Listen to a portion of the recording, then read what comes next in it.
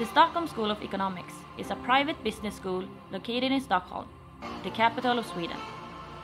SSE has been creating opportunities for its graduates for over 100 years.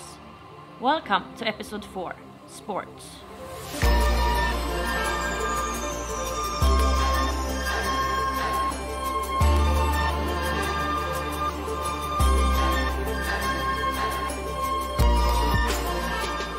Hello friends of SSE. My name is Isabelle and I have been the president of the Sports Committee 2021. I was thinking a bit about sports and I wanted to show you, the viewers, how we represent sport at SSE. My name is Alexander Fioretos and I'm originally from Lund, Sweden. I signed my first professional football contract at the age of 16 in Helsingborg IF, at that time the Swedish champions. After that I played professionally in Greece, Denmark and Romania. I have experienced a lot of positive things, like playing on big stadiums in front of a lot of spectators and against national team players, but also difficult things such as the refugee crisis in Greece and other inequalities in Romania. I'm really happy and proud over my career and now really excited to have started my studies here at Stockholm School of Economics.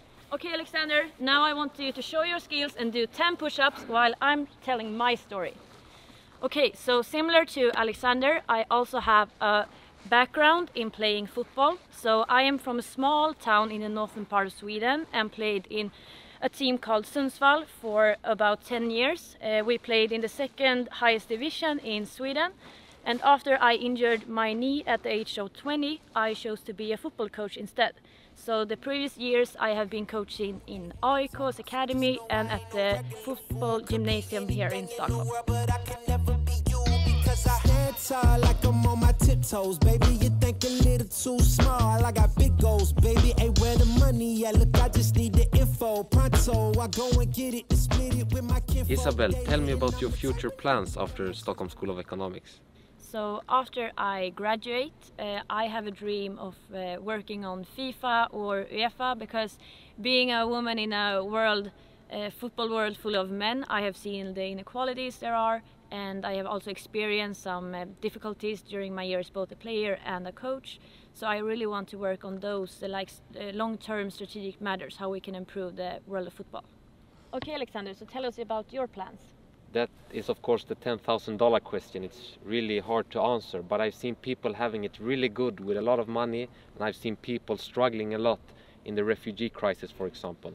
So I want to somehow use my experience from my football career together with the great education I get at Stockholm School of Economics to somewhat change the world. I ain't surprised at all. Seen them rise and fall. Went up the mountain, it wasn't hard to climb at all. At the top I found some relief. I finally got some peace. Carry on, but please don't mess up the mood.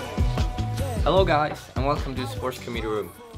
This is the home of all sports enthusiasts at the school, and my name is Melvin, and I'm the president of the Sports Committee. Here we offer 10 different sports for weekly practices for the students, where you can come and enjoy, talk to friends and just have fun. You don't have to have any previous experience, and it's all just to hang out and meet new people. Every year we attend different tournaments, both nationally and internationally. One of the tournaments we go to is the Koblenz tournament in Germany. I attended last year and it was so much fun. Not so much sleep though, but a lot of fun.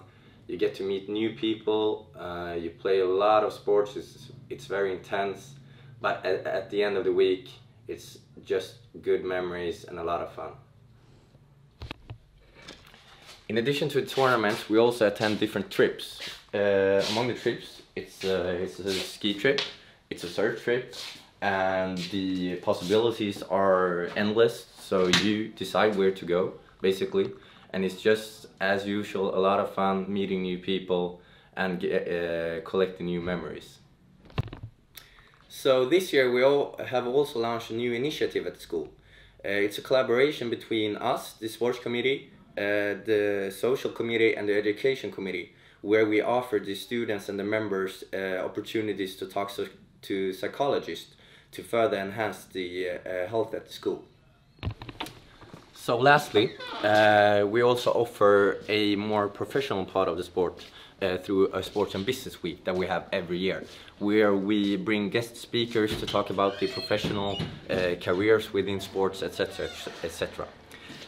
So I hope you got some more insights from this into what we at the EDU are doing, and I hope to see you getting involved soon. Thank you so much for watching this episode. I hope you have learned a lot about the representation of sports at SSE. Make sure to leave a comment below on what you thought about this episode, and until next time, bye bye.